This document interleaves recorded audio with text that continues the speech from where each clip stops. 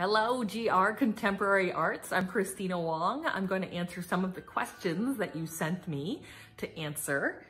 You asked me to talk about myself and my practice. So first of all, I'm Kristina Wong.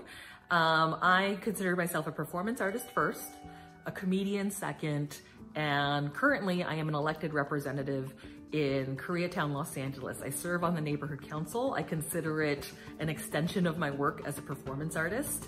I actually found myself running because November 2016, after a very certain specific, oh my God, what the fuck just happened election, I was like, wow, artists and politicians have switched jobs.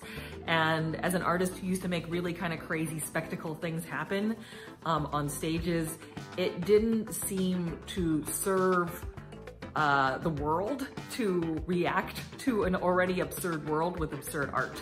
So I decided, well, if politicians are going to take my job as the spectacle makers, I'm going to take their jobs as politicians. So I ran for office and I created this show, which you can see the set behind me, Kristina Wong for Public Office. And it's a show about how I ran and serve in local office as an artist. And it's a lot about the intersection of arts and politics. And it's not that big of a difference, I'm learning, is that politicians make symbols and so do artists. What is art? I started to answer that question. What is art? I think we're making art all the time. Some better and more thought out than others. I think we now mostly exist through mediated spaces. Most of our interactions with people are usually through the internet or through scrolling through their feed and experiencing very curated versions of themselves that they deliver on social media. So I think that in itself is a sort of art. I think language is a medium, which is an art, which, you know, takes sort of the thoughts and these feelings that we have and synthesizes them into sounds that have meaning, that is constantly shifting and changing because of rap lyrics or things that are being canceled or whatever. Like, all these things are constantly shifting. So I think of art as maybe the most intentional of those representations, and I think it's, yeah, I look at art as sort of, yeah, an intentional mediated, I look at art as an intentional I look at art, take it from there, I look at art as an intentional mediated presentation of very specific ideas. So I guess like the sort of lowest version form of that is someone takes a selfie in front of a mountain, they put it up on Instagram. You could say that's art because they use a filter to change the color of their face.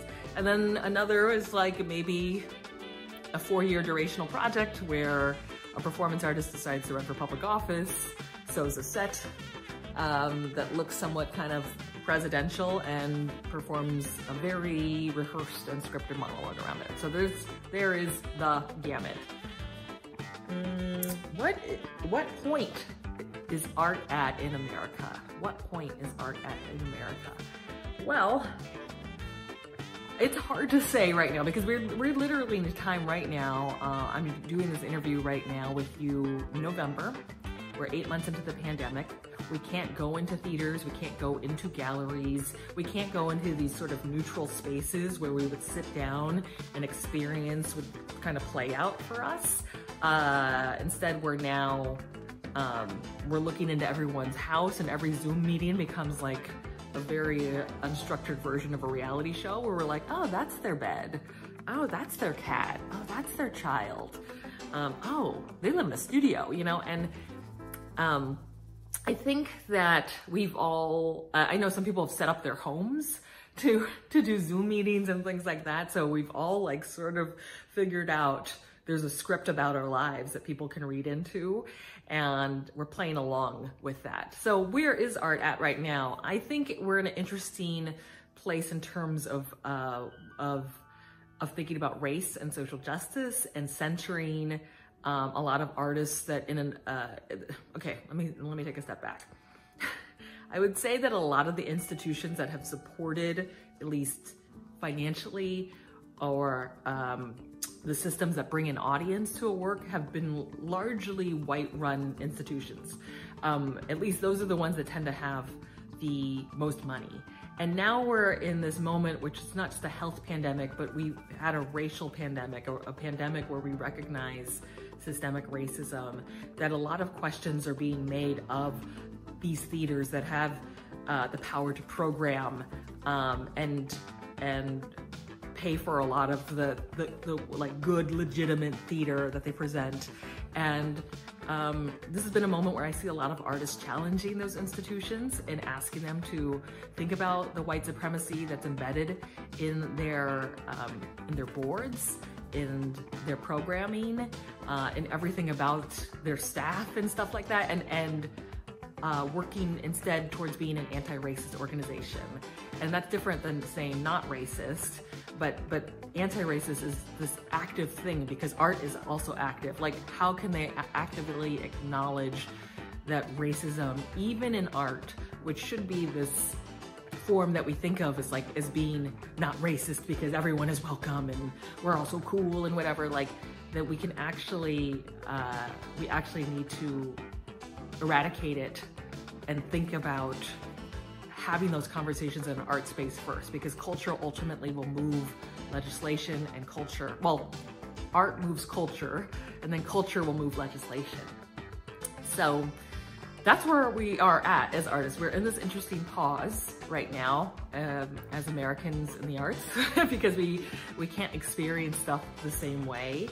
And a lot of the work I'm experiencing is quite guerrilla. And this has been a moment where I find like a lot of the artists who didn't have the privilege of being presented by big expensive theaters, who didn't have whole teams behind them, who didn't have the luxury of staff to work with, like me, like, you know, the one-person show people, have kind of an advantage because we can just kind of, we've been used to scrapping and running around and doing things. And this is that moment where, okay, we're just gonna do that again. We're gonna scrap and do this show in my house or the computer, you know?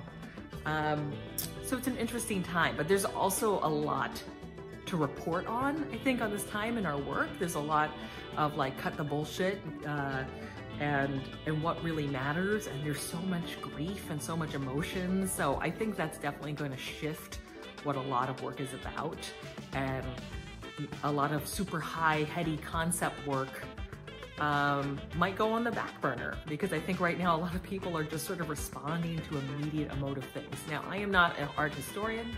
I don't have a picture of the whole fucking thing. This is just sort of the sense I get, and I'm probably projecting. In a global art world, is there a difference between the East and West?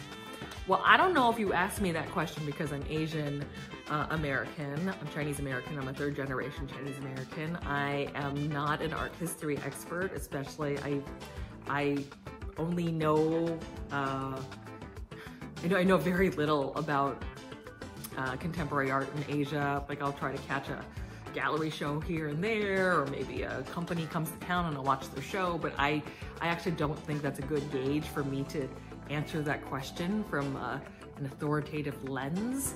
I will say that in my own work, I have toured internationally, and I am very clear that a lot of my work doesn't make sense to an international audience, that there's a lot of context for sort of the culture that I respond to in my work as an Asian American woman, a third generation Chinese American who's lived most of her life pretty much in California, that a lot of things that I reference make sense to audiences here that don't even make sense to audiences on the East Coast, let alone Europe, let alone Africa, which I had quite an interesting time touring in.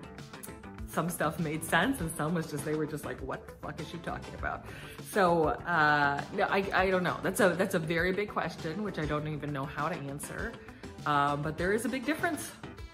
I couldn't even tell you what it is, but there's a huge difference. And a lot of it, I think, might have to do with the distance an artist has to what feels mainstream or powerful or dominant culture. And I feel like a lot of art might be in response to that individual artist. And there's so many different identities in the East and in the West that I don't want to generalize and make any blanket statements about what that means, because I am a very specific identity on the spectrum of identity. I would consider myself a Western artist, if we have to pick sides. So I think that's all. I think those are all your questions. Good luck editing that. I hope that's everything. I put makeup on for this, so and these lights are giving me a headache. So I hope that's good, and you'll find stuff and figure out how to edit this. Yeah.